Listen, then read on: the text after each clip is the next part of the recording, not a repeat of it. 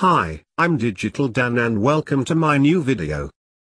In this episode I'll show you how to use Control Freak 2 with Opsive third-person controller. In case of this asset we can't use the script converter, because all input handling code is hidden in a DLL. Instead, we will use a special add-on component. After installing Control Freak 2, go to Main Menu, Control Freak 2, CF2 Installer. Click Install Add-ons to bring up the pop-up menu.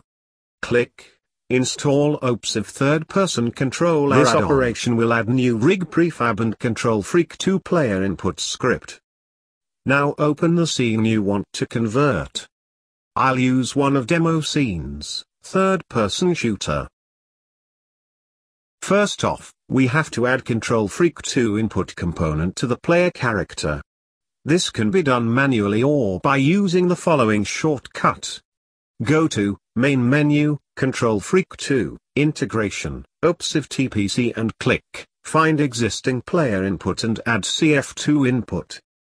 This will find first player object with player input component and automatically add Control Freak 2 input component.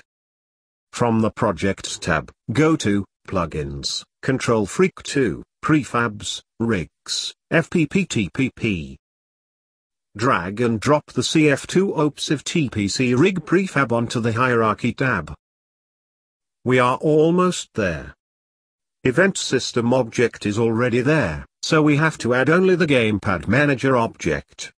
Go to Main Menu, Game Object, Control Freak 2 and click Gamepad Manager. Hit play to test.